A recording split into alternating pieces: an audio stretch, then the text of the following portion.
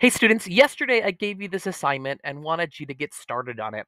And this is a pretty challenging assignment, so for today I'm going to give you most of the class period to work on this and try to figure it out. This is challenging because it combines a lot of the information that we've done previously, namely ionic compounds and charges and putting things together. So to help you out, I'm going to go ahead and do this first row of substances and then encourage you for the rest of the day to do the rest of the rows. We're actually going to need this document soon because it applies to the next thing we're going to be talking about. So let's take a look here. We already have the first one done. This is a double replacement reaction where sodium carbonate and aluminum chloride go through a double replacement reaction. They're two mixtures that mix. And if you see, we end up with a double replacement reaction of two products. So I went over that in the practice, so I'm not going to go over that one again. But I will go over this next one and try to give you with a little bit more detail.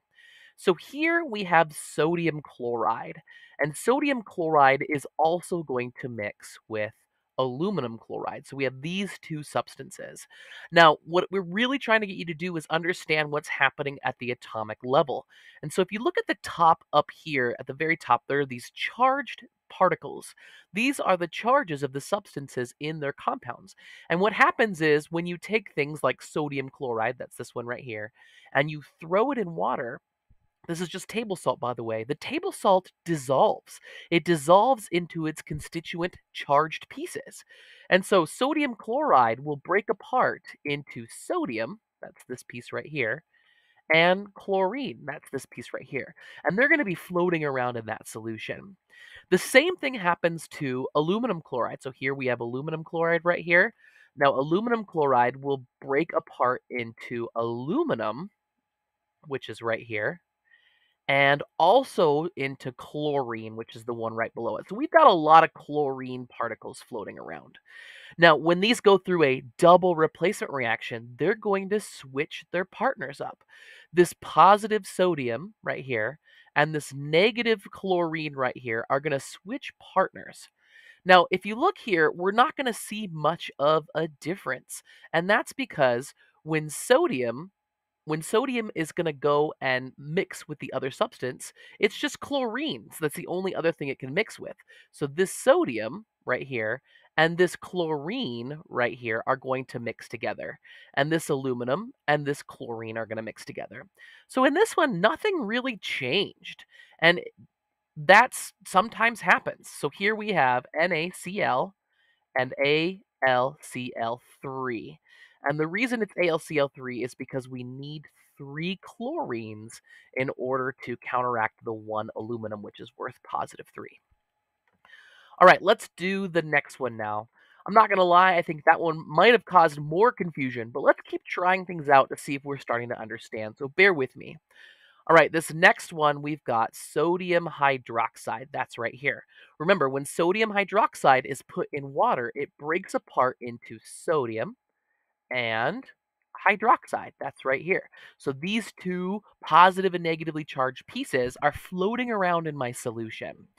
Now we're going to mix that up and we're going to mix it with another compound. We're going to mix it with aluminum chloride. I'm going to color this one blue. And so aluminum chloride, remember, is made out of aluminum and chlorine. Now, again, they're going to switch their partners, and we always make sure that the positive thing goes with the negative thing. So, this sodium right here is no longer going to be attached to this hydroxide, it's going to instead attach to the chlorine. Now, look at their charges. We've got a positive 1 sodium and a negative 1 chlorine. Therefore, all we need to do to put them together is just have one of each. So, Na, and there's one of those, and Cl, and there's one of those as well. That's one substance. That's the sodium attaching to this chlorine. They're doing a double replacement. Now, this aluminum is going to attach to this hydroxide here. Now, look at the charges. Aluminum is +3 and hydroxide's a -1. So we're not just going to do AlOH. We can't do that because hydroxide is a smaller charge. We need 3 hydroxides in order to counteract that one aluminum. So it's going to be NaCl for the first thing and then AlOH3 for the second thing. Because it's a +3 charge and a -1 charge, we need 3 of those -1 charges.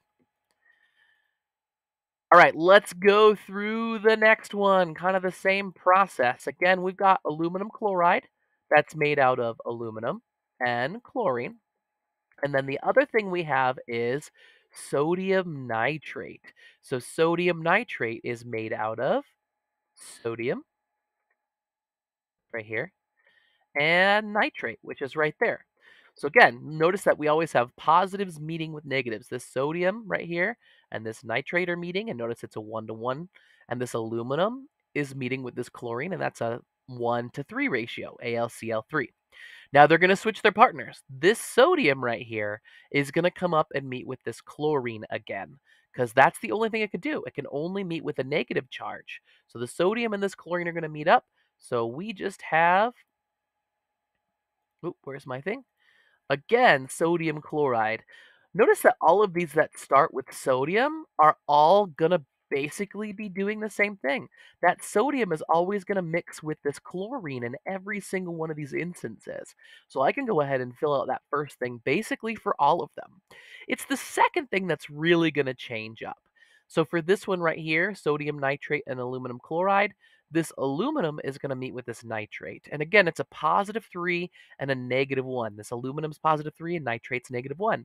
So just like the other things that are +3 and -1, it's going to be aluminum and then nitrate. We need 3 of those. So it's AlNO3 3. All right, how about this next one? So this next one's sodium phosphate. So instead of it being nitrate, this time it's phosphate. So positive sodium, negative chlorine. We already got that right here. Now we've got aluminum and phosphate. Hey, look, the charges are +3 and -3. That means that you only need one of each type. So aluminum and phosphate. We only need one phosphate. I'm not going to put in parentheses with any number outside because we only need one of them. If you would like to put it in parentheses, you're welcome to, just to signify that that's a polyatomic ion, but that's typically not how you find it. All right, last one. Same thing, we've got aluminum chloride, that's aluminum chlorine, but this time we have sodium, that's the same thing, and sulfate, that's this thing right here. All right, so do the double switcheroo again. We've got sodium and chlorine. We already wrote that down here. That's these two things meeting up in the solution. And now we've got aluminum and sulfate. So aluminum is +3 and sulfate's a -2. Both of those go into 6. That's very similar to the very first problem here that I went over in the practice. But that means that we need 2 aluminums and we need 3 sulfates in order for this to work out. So it's very similar to the first one with aluminum carbonate. All right, so hopefully that makes sense. Again, all we're doing is we're taking these things and we're putting them in a solution and they mix. Their ions break apart into these pieces up here, both positive and negatively charged pieces, and then they do the double switcheroo. So go ahead and finish this document and check the answer key when you're done. We want to make sure it's all correct and that you're doing the right thing. Don't just copy the answer key. The point is not just to finish the assignment, the point is to understand it. But good luck. I want you guys to spend some time and really try to understand what's going on here.